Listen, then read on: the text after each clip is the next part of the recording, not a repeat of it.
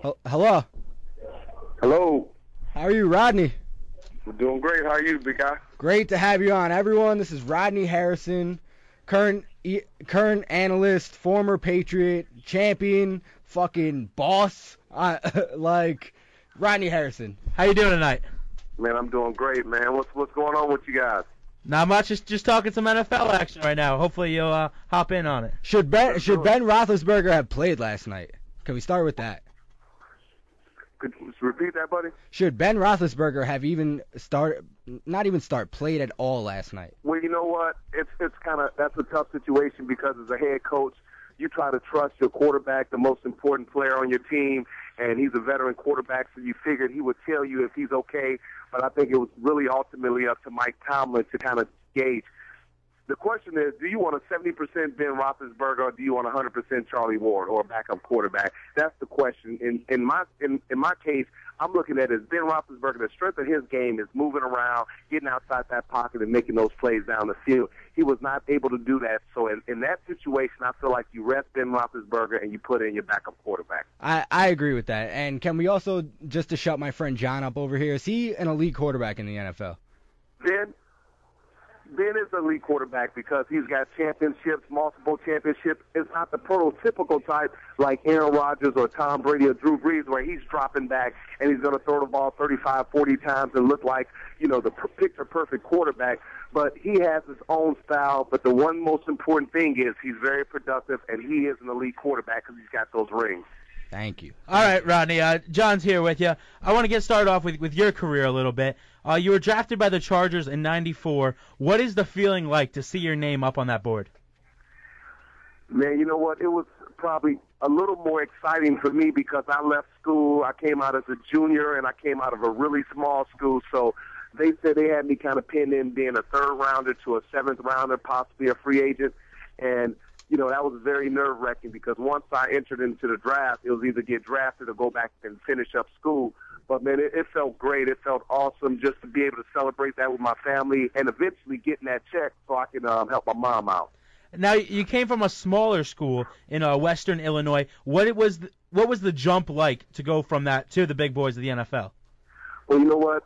It was difficult in terms of like my size because I was a real small safety. I was only about 175 pounds as a junior at college, and to make that jump from Western Illinois Division I AA college to the NFL, that's a huge jump. But I was very fortunate because I played special teams my rookie year, and it gave me a time to kind of develop, work on my body, and really learn the game from a mental standpoint. And once you learn the game from a mental standpoint, and that's the problem with young players nowadays, they're physically gifted, they're big, they're strong, they're fast, but they don't know the game. And once you know the game and you can start reading stuff and really relying on your instincts, that's when you can have a long, productive career. All right, Rodney, my question to you now is, you're playing that you had an awesome career, but now you're analyzing games. I, being a Jet fan, I would like to know what you think about what happened with Santonio Holmes this past weekend. I'm not upset when guys dance, whatever you want to dance. I'm upset that you dance after. I'll put it like this. It's a time and place for everything, and that's what you tell your kids. You say it's a time and place, and it's a time to be a professional. It's time to, understand that you're getting your butt absolutely kicked. You dropped a couple balls, fumbles, they return it for touchdowns. It's just not a place for that. It wasn't a time or a situation for that. And I think sometimes guys get caught up so much in the emotion of the game, they don't think before they start doing things. And I think that's what happened with San Antonio. He's a tremendous player. Obviously, he has a lot of growing to do, like we all do. But, I wouldn't judge him based off of that one game. I think he's a tremendously hard-working young man. I think he's going to be a great wide receiver for many years. My follow-up question to that would be, when is the learning curve over? When is he is going to be a tremendous he's been in the league already, however so many years. He's won a ring already. When is that We all make mistakes, man, but people don't, it's always, in life, you're always evolving. You're always learning, and you just hope to become a better person, a better player than you were the day before. And I think it's, it doesn't matter if you're an 8th year player in the league, 15th year player in the league, you're always learning. I think from a standpoint of leadership, that's the thing that I say to him. The way you lead is by an example. coming in every day, working hard, being focused, not attracting attention, negative attention to yourself and to your team. I think that's all part of leadership. And when you're a young player, you grow and you learn how to become a leader. Some people have it naturally in them, but he's in a position where he has to be a leader because he's one of the top elite players on that team. So I just think with time, he'll eventually get it figured out. Hi, we have Rodney Harrison on Flagrant Foul Radio. Rodney, Frank here. I want to get your take on the thing with Ndamukong Suh from last week, how you feel he's going to react, if you feel he's mature enough to keep his head clean. Also with James Harrison, because you were a tough player. You were a hard-hitting player. You know, you didn't take you weren't soft on the field by any stretch of the imagination. But it's not about them being soft or me being soft or being tough. We're tough, and we know that. Suh is tough, one of the toughest players that I've seen play, as well as James Harrison. And I was the same way, and we didn't take anybody's crap, but at the same time, we have to be smarter when we're out on the field. I learned after I got suspended, all those hits and stuff like that, you have to play within the whistle and in between the lines, and you can't get suspended and you hurt your team. James Harris is an integral part of that team, and Ndamukong Suh is the best player on that Detroit defense. And when he wasn't there for Minnesota against the Saints, they weren't able to put pressure on the quarterback and things like that. So you have to understand that the game is not just about you. It's about your team. It's not one guy that makes a team. It's 53 guys united that makes a team. So I think these guys will learn from the situation that happened to them. A lot of times when you take something away from a person that really loves something, it takes that in order for them to learn and move forward. I think these guys won't go back and make those same mistakes. Do you think you could play in today's NFL? Not necessarily the speed and strength of these guys, but the fact of the secondary is not allowed to hit as hard as they once were, it seems. Just all the changes that have made it in favor of being on the offensive side of the ball. Well, I mean, that's all part of it. Yes, I could play, and I would have to play smarter, but yes, I could play, and at times it would be frustrating as a defensive player because sometimes they get flat out ridiculous as far as, the league and some of the calls that they make, but they're always erring on the side of caution because I'm going to tell you point blank, the league does not want players to come back 10, 15, 20 years from now and sue them. It's going to happen. Guys are going to get all types of Lou Gehrig's and ALS and all this other stuff, concussions, memory loss, and they're going to come back and they're going to have multi-million-dollar lawsuits against the National Football League. So the league is trying to do everything they possibly can at this point to protect themselves from those possible lawsuits and protect players' health right now. Rodney, you spend week after week after week sitting next to or across from Tony Dungy. Have you learned more about defense being next to him? And have you, by being next to him, is there anything that makes you want to get into the coaching profession? First of all, the person that I sat next to that I learned the most from is Bill Belichick. And no disrespect to Tony Dungy, but being around Bill 10, 12 hours a day, learning situational football, learning the game and how to look at things from a different perspective, from a team perspective, that taught me a lot because he's a fabulous coach. And really a good man and a funny person to be around. Tony Dungy is as real as advertised. His spiritual walk, what he stands for, and he's very smart, and he doesn't take any crap. Let me tell you that because he'll criticize, he'll critique just like anyone else. But being around Tony, he's shown me some different things, and I've learned a lot from Tony as far as because you spend so many hours watching tape and breaking down things with a person, you can't do anything but learn from him, and he's been tremendous in that respect. As far as coaching, yes, I've had interest in coaching, but at this point I have 3 kids, 7 years and under, and right now my focus is on being able to raise my kids and spend time with them and coach them and not coach a bunch of grown men that might not listen to me. When you were in San Diego, you played for a lot of different head coaches in a short span of time. Bobby Ross, Kevin Gilbride, June Jones, Mike Riley, Marty Schottenheimer. Yep. Did any of those guys compare to Bill Belichick on or off the field? I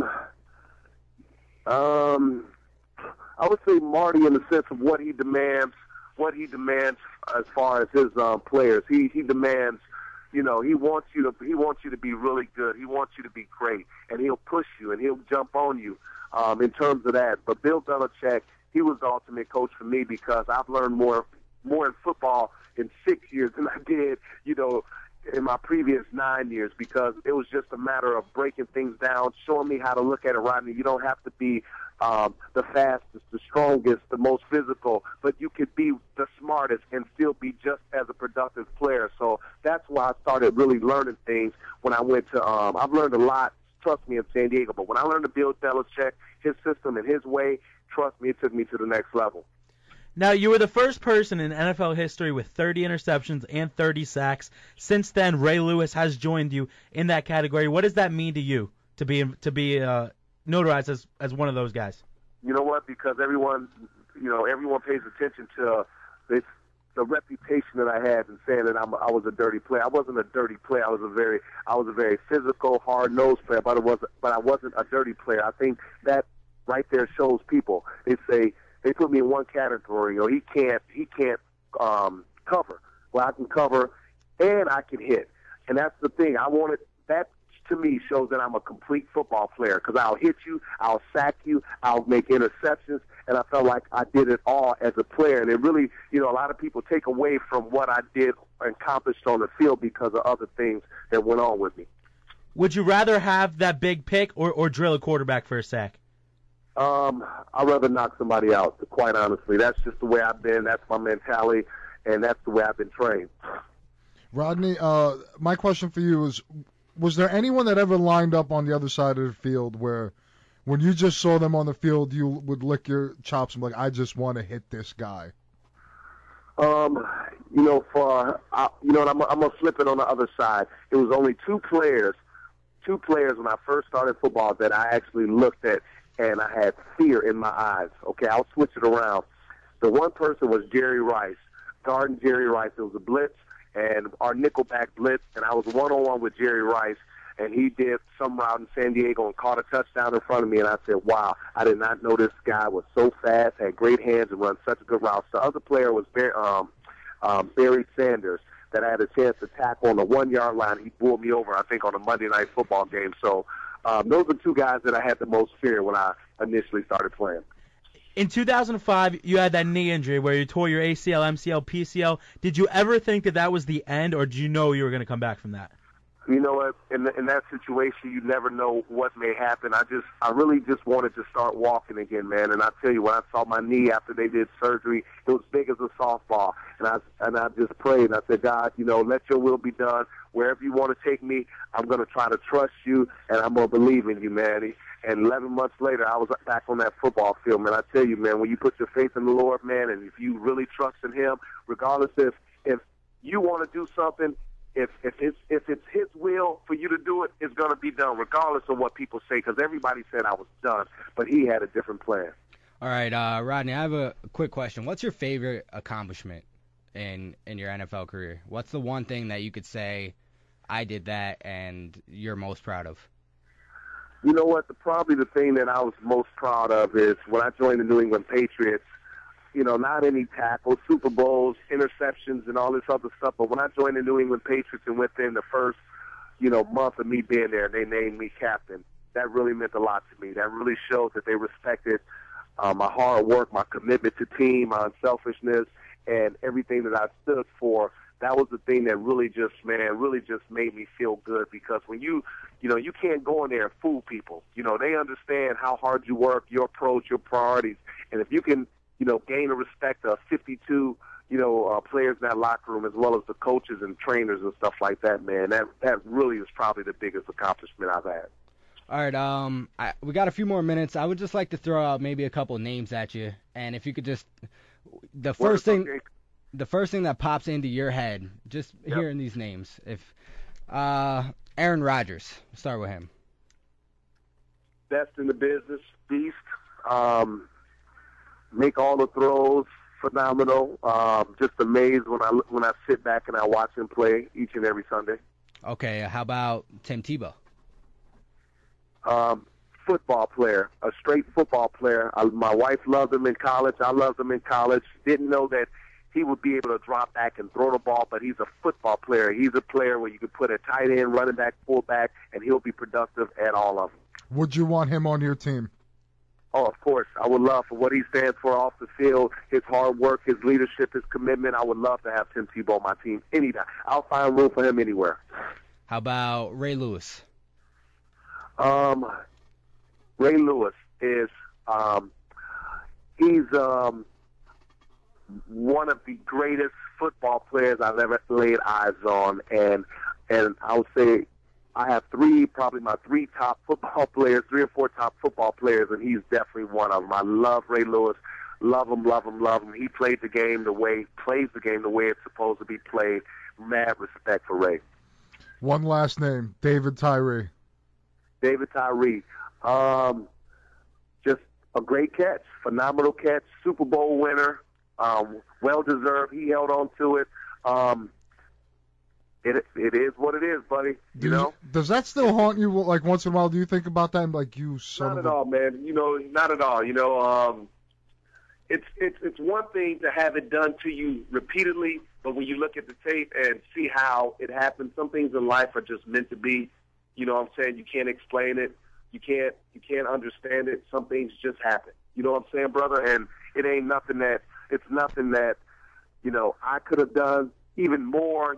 I've 225 pounds, ripping the ball out, bench press over 400 pounds, and it's nothing else more I could have done. And it haunted me initially because I'm a winner. I'm a hard worker. I never wanted to disappoint my teammates. It haunted me initially, but when I really sat back and thought about it, I did everything within my power to try to knock that ball loose, and it just wasn't meant to be. Speaking of those playoffs and all the playoffs you had with the Patriots, your 7 interceptions in the playoffs are a Patriots record. How'd you step up your game when it came postseason? Brother, it's mental. It's mental. It's studying. It's watching film. Praise God. Put me in the right situation where, I can make plays. But I worked hard, man. I worked hard. There's no doubt. I studied extra film, studying Peyton Manning and Ben Roethlisberger and going against all those, even Jacksonville when I picked David Garrard off. Being very mentally prepared, and that's the thing. A lot of these players, they lift weights, they work out, they're flexible, they're fast, but they don't have the instincts because they haven't studied and prepared themselves, and that's what gives you an extra step. Not just lifting weights and running and working on 40-yard dashes, but it's the mental aspect. Rodney, we want to say thank you very much for coming on. This is Matt. I'm the one who reached out to you on Twitter, and I just want to say, thanks for being a real guy, it's pretty cool of you to give us a chance, and we just want to say thank you for that. You know what, brother, thanks for reaching out. Anytime you need me, at least, maybe once a month, but it's all good, man. I just want to let you know that, because you told me, I was like, I don't know you, and you was like, look, man, I just, I need you to come on, and, young brother's trying to do something. I'm like, man, I'm all for it, man. Anything positive, I'm for. Thank Rodney, you very much. Thank you so much. Have man. a happy holiday.